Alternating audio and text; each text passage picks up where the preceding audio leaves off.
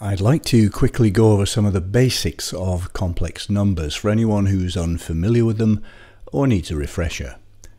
I, the square root of -1, was invented, some might say discovered, in the 16th century in order to solve equations such as x squared equals -1. Once we acknowledge the existence of I, it becomes possible to solve any polynomial equation. If we have a complex number z, we can write it as a plus ib, and we say it belongs to the field of complex numbers where a and b are real numbers. And apologies to my American friends and others who pronounce z as z.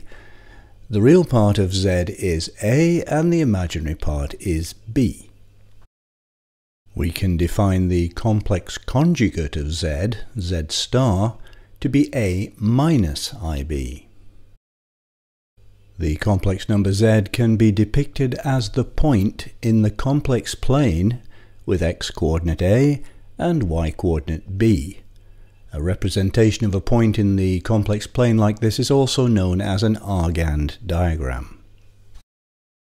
The norm of z is defined as the square root of a squared plus b squared. So the norm squared is a squared plus b squared, which is equal to z times z star. One other identity is very useful.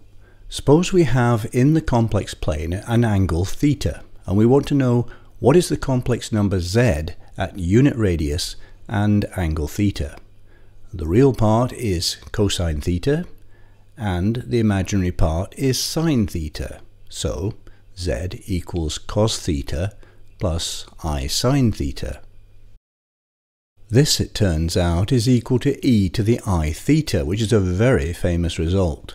From it follows the remarkable fact that e to the I pi is equal to -1. It's not hard to prove this, but we'll leave it for another day. Thanks for watching, and I'll see you again soon.